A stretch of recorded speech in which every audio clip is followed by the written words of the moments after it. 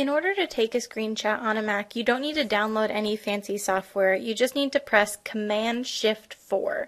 Then you can select whatever area of the screen you want, just like I've done, and the image will automatically be saved to your desktop.